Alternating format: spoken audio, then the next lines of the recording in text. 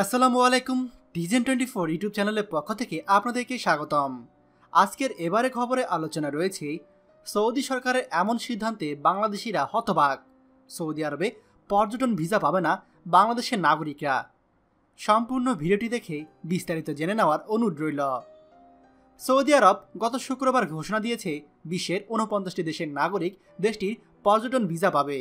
প্রথমবারের মতো পর্যটকরা বিশ্বব্যাপী সৌদি অ্যাম্বাসি ও কনসুলেটের মাধ্যমে ভিসার জন্য আবেদন করতে পারবে।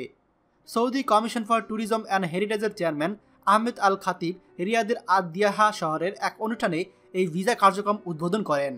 খবর সংযুক্ত আরব আমিরাতের গণমাধ্যম গালফ নিউজের। এই 49টি দেশের নাগরিক সাধারণত ভিসা বা ই ভিসার জন্য আবেদন করতে পারবেন।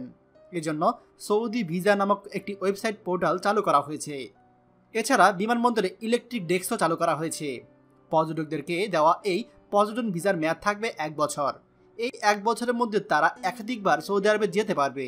তারা প্রতিবার দেশটিতে প্রবেশের পর সর্বোচ্চ 3 মাস অবস্থান করতে পারবে।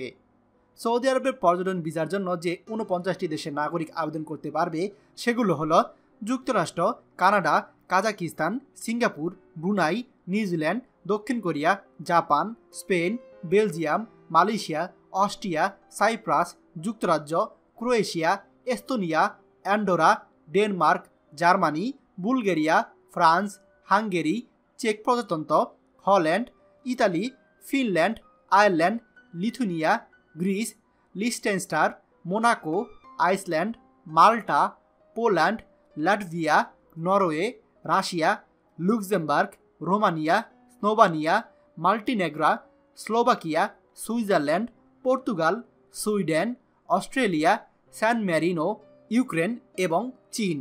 অর্থাৎ সৌদি আরবে পর্যটন ভিসা পাবে না বাংলাদেশের নাগরিকরা। শুধু বাংলাদেশের নাগরিকরাই নয়, সার্কভুক্ত যে 7টি দেশ রয়েছে যেমন বাংলাদেশ, শ্রীলঙ্কা, ভারত, পাকিস্তান, এরা কেউই সৌদি আরবে এই ভিসা সুবিধা পাবে না। সৌদি সরকারের এমন একটি সিদ্ধান্তের ফলে আমরা সত্যি খুবই হতবাক। বিশেষ করে আপনি যদি লক্ষ্য করেন তাহলে কিন্তু এই দক্ষিণ এশিয়াতে আমাদের মুসলমানদের সংখ্যা সবথেকে বেশি।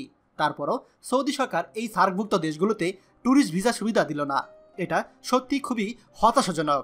আমরা আশা করব সৌদি আরব সরকার তাদের এই সিদ্ধান্ত পরিবর্তন করবে এবং বাংলাদেশিদেরকে এই ট্যুরিস্ট ভিসা সুবিধা দেবে।